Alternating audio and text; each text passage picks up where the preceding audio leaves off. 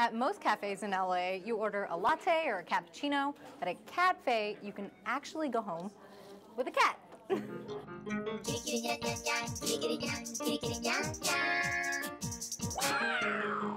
Hi, my name is Carlos Wong, and welcome to Catfe. This is my kitty dream come true. The 4-day pop-up is housed in Chinatown's Far East Plaza, which Wong hopes to make permanent through a $250,000 Kickstarter campaign. You can adopt one of Catfe's 30 kitties and learn proper pet care.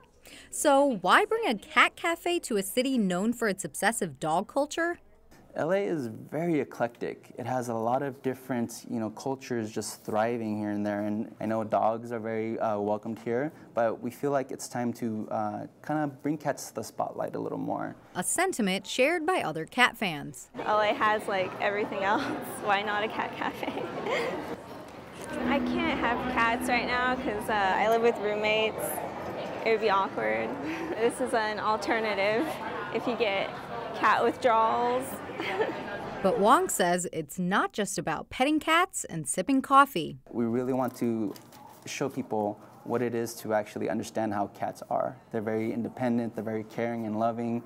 You just have to be in a space with them to be able to see that personality shine, and then you can really bond with them.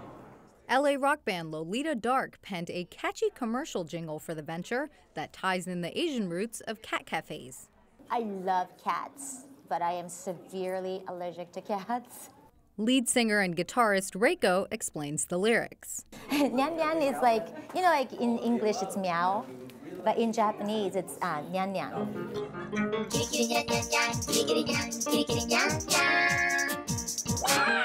Once Catfe is permanent, Wong's team hopes to work with LA's assisted living facilities to host pro bono therapy nights for the elderly. For more videos, visit latimes.com and @LATimes on Twitter.